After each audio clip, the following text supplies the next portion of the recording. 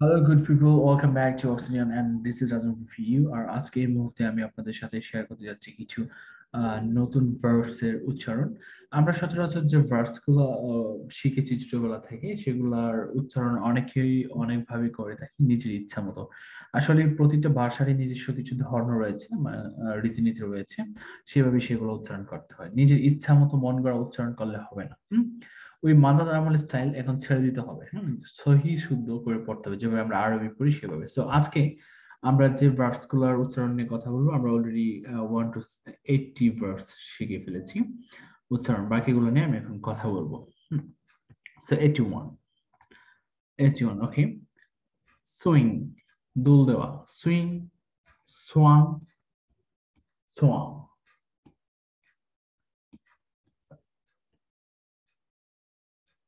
Seed, এখানে 82 যেটা রয়েছে এটা হচ্ছে প্রসিড। এখানে এখানে একটা ধাক্কা হবে, প্রসিড। হ্যাঁ, স্ট্রেচ বলে। আসলে স্ট্রেচের মাধ্যমে আমরা সিলেবাসটাকে আলাদা করে থাকি। এখানে যদি আমরা এইভাবে বলি প্রসিড, তাহলে হবে না, বিকজ প্রতিটা ভাষারই এক একটা নিজস্ব রীতিনীতি রয়েছে। কারণ এটার মিনিং চেঞ্জ হয়ে যেতে পারে, অনেক কিছু হতে পারে। এগুলো নিয়ে বিস্তারিত আলোচনা করতে গেলে you must learn phonetics, because there is no alternative way of learning correct English with phonetics. আপনারা আমার ফনেটিক্স ব্যাচে ঝুঁক দিবেন, আশা করি। আর আমরা ওখানে জিরো লেভেল থেকে শিখে নিব। Proceed, proceeded, proceeded. Okay. Kill, killed, killed. Pray, prayed, prayed. ওকে, সো এখানে অনেকে ছোটবেলা থেকে শিখেছেন প্রে, প্রে, প্রে। না, প্রে উচ্চারণটা ঠিক করতে হবে। হ্যাঁ, ওই যে যা শিখছেন সব ভুলে যান। হুম।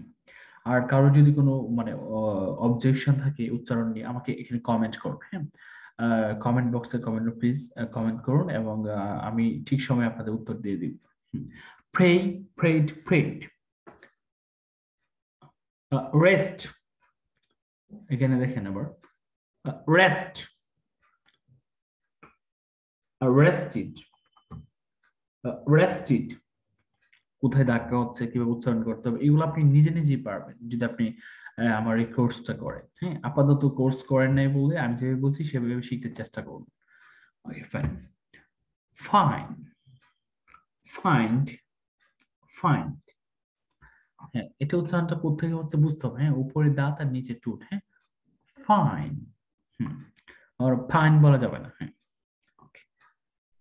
Next is unite, United, United. এখানে অনেকে আবার ইউনাইটেড বলে ফেলেন। আসলে আপনারা কোত্থেকে বা কেন এগুলো বলেন আমি জানি না। হ্যাঁ, আবার শুদ্ধ উচ্চারণ করতে গেলে অনেকে হাসাহাসি করে। হুম, দেখা যাচ্ছে না বুঝে। তো এখন এটা হচ্ছে ইউনাইটেড। আপনাকে এই বিষয়ে পড়াশোনা করতে হবে প্রচুর, এটা সম্পর্কে জানতে গেলে। এখন আপাতত আমি যেভাবে বলছি সেভাবে শিখে ফেলবো। আমি আমার নিজের মন গড়া কিছু শিখাচ্ছি না। হুম, পড়ে শিখে বুঝে তারপর শিখাচ্ছি। অনেক সময় ব্যয় করতে হয়েছে লাইফে। তো আপনি যদি অল্প সময় শিখতে চান, তাহলে আপনি আমার কোর্স অনলি 2 মান্থস, ওই 2 মাস করে ফেললে আপনি সারা মানে সবকিছু শুদ্ধ উচ্চারণ করতে পারবেন। হ্যাঁ, তাহলে কি ছিল উচ্চারণটা? Unite, United, United. ওকে। marry, married, married। তারপর রয়েছে সাউ, সাউ। কেউ সিউ যদি পড়ে ফেলেন এইভাবে লেটার দিয়ে, আসলে ইউনো লেটার দিয়ে কখনো উচ্চারণ ঠিক হবে না, বিকজ দ্য অ্যালফাবেটস আমরা কোথায় ব্যবহার করি? For reading and writing we need letters, মানে পড়ার জন্য এবং লেখার জন্য আমাদের লেটার্স। বা for listening and speaking we need sounds, that is the phonetics. Okay, so Sau, সাউড, সাউড। Next is punish, punish. বাতাসে দাগ হবে একটা। হ্যাঁ, ওকে, ফাইন। পানিশ, দেখবেন একটা বাতাসে একটা, আমরা যদি একটা পেপার সামনে নেই, হ্যাঁ, নিয়ে এভাবে ধরলে পানিশ, পেপারটা নড়বে, তাহলে বুঝে যাবে সাউন্ডটা ঠিক হয়েছে। হুম। এরকম সাউন্ড গুলো যদি ঠিক না হয়, তাহলে দেখা যাবে pen father fan এরকম আমরা বলি pen pen pen pen father pen no একই রকম হবে না এক এক রকমের সাউন্ড হবে সো punish punished punished এখানে punished এখানে শেষে যে ফার্স্ট ফর্মে রয়েছে আপনি দেখবেন পানিশ ডি আছে ডি কিন্তু আমরা সাউন্ড পাবো কি ঠ পানিশড পানিশড হ্যাঁ এটা যেভাবে বলছি সেভাবে বলতে হবে আপনাকে ওকে তারপর হচ্ছে glorify glorified glorified okay next is occupy কেন আপনি occupy বললে তো হবে না occupy occupied occupied fine next is justify justified justified justify okay next depict depicted depicted so যেভাবে যেটা সেভাবে উচ্চারণ করতে হবে আপনি নিজের ইচ্ছা মতো উচ্চারণ করলে ঠকে যাবেন কারণ আপনার ইংলিশ কোন কাজে আসবে না আগে যা শিখছেন সব ভুলে যান ভুল উচ্চারণের কথা বলছি আর কি verify verified verified okay next is modify modified modified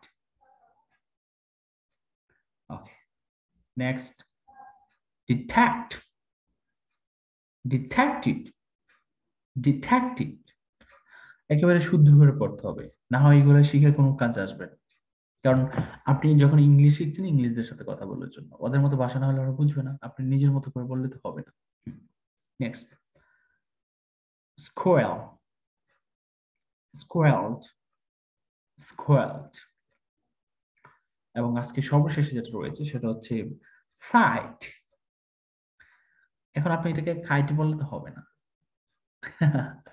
আর এই যে অনেক সময় দেখবেন যে অনেক বই পাওয়া যায় বাজারে বা অনেকে ইউটিউবে এরকম ভিডিও দেয় সি এর উচ্চারণ কর মতো চর মতো বড় মতো টর মতো এরকম হচ্ছে গিয়ে যে কখন ক হবে চ হবে ব হবে আসলে এগুলো হচ্ছে ভুল এগুলা নিয়ে যদি আপনাদের কারো অবজেকশন থাকে কমেন্ট করুন আমি প্রমাণ সহ আপনাদেরকে দেখিয়ে দেব আপনাকে একমাত্র আপনি যদি শুদ্ধ শিখতে চান তাহলে আমার কোর্স করতে হবে হ্যাঁ কোর্স করুন আমি তো আপনাকে দেখিয়ে দেবো আর এছাড়া শর্টকাট টেকনিক দিয়ে যদি আপনি শিখেন এ কখন চ হবে খ হবে গ হবে এভাবে আপনার কখনো ইংলিশ ঠিক হবে না আপনি কয়টা মনে রাখবেন হাজার হাজার ওয়ার্ড কয়টা মুখস্থ রাখবেন site cited cited so dear viewers today আমরা 8200 okay already 20 bars আমরা শিখে নিলাম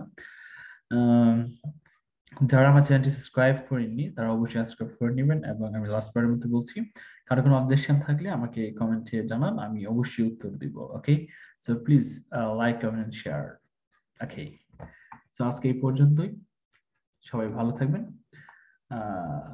টেক কেয়ার আল্লাহ হাফেজ